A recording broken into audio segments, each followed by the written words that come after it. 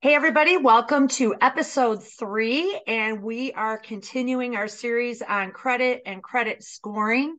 And the big question of the day is there only one credit score for each person? And I know for me, my credit card company is always updating me. Here's your credit score.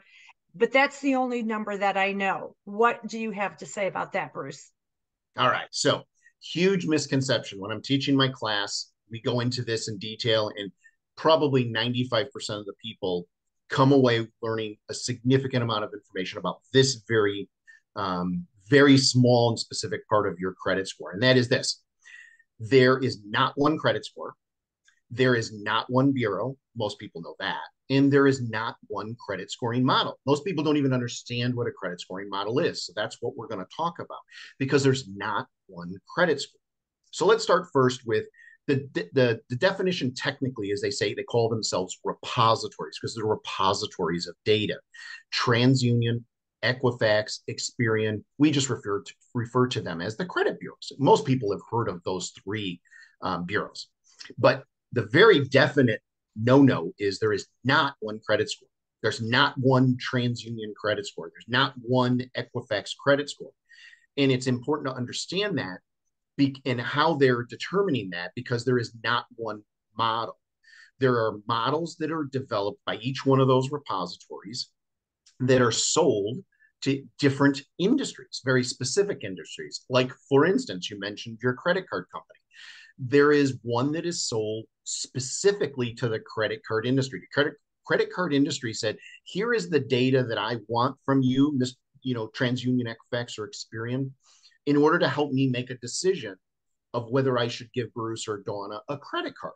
And so then the credit scoring bureaus go out there and pull that data together and send it over to, the Chases of the world or the Discovers of the world and say, here's Bruce's credit score. And you just need to understand, though, that it's for a very specific industry. There's one that's for the credit card industry. There's one that is for the student loan industry. There's one for the car company industry. There's one for collection companies. The collection companies don't want to pay much money, so they even use less data. They just want to see if you're delinquent on a bunch of stuff. And if you are, then they know they're going to have trouble collecting. And typically, most of those industries are only looking at one credit bureau. And they don't always tell you, like TransUnion, I think, pulls TransUnion, or they used to. But they don't necessarily tell you that.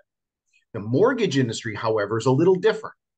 We, as you can imagine, we lend the largest sums of money over Sure. the longest periods of time.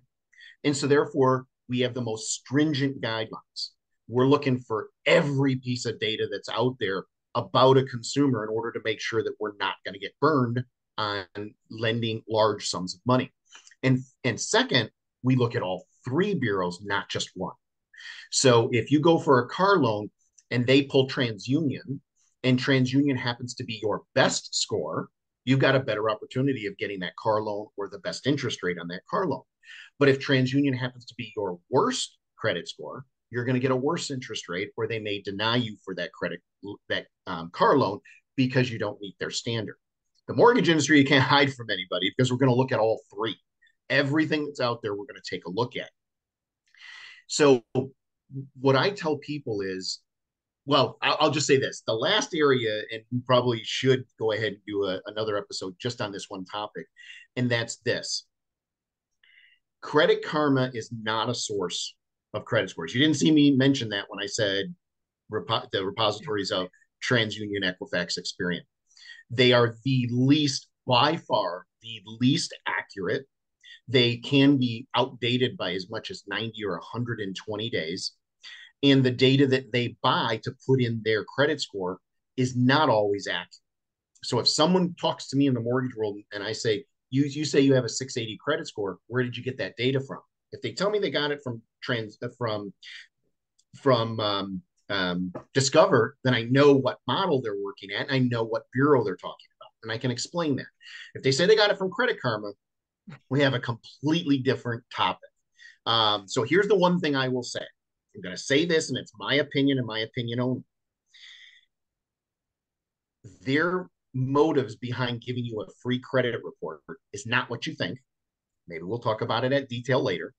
Nothing that is free is worth what you pay for it, even if you pay nothing. And nothing is free. Sounds like I just went full circle, which I did, and that was intentional.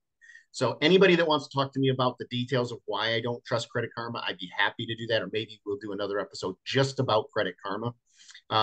But in closing, what I tell people is I want your credit score to be good in the mortgage industry model. Because if it's good in the mortgage industry model, I know it will be good in the car loan industry. And I know it will be good in the credit card industry. And I know it will be good if you're looking for student loans. But it's not always flowing back the other way. You can have an okay score in the credit card model, but not in the mortgage model. So it's important to understand the difference. Set your goal and your sights on having good credit in the mortgage model. And if you do, you're guaranteeing that you'll have good credit in the other models as well. I know we're longer than we planned, but hopefully a quick answer to a question. In the mortgage industry with the 3 different credit scores, do you guys focus on the highest score, the lowest score, median, or do you like average them out? How do you do that? The middle of the 3. So The if a middle credit of the score 3. 700, 800, and 600, we're using 700.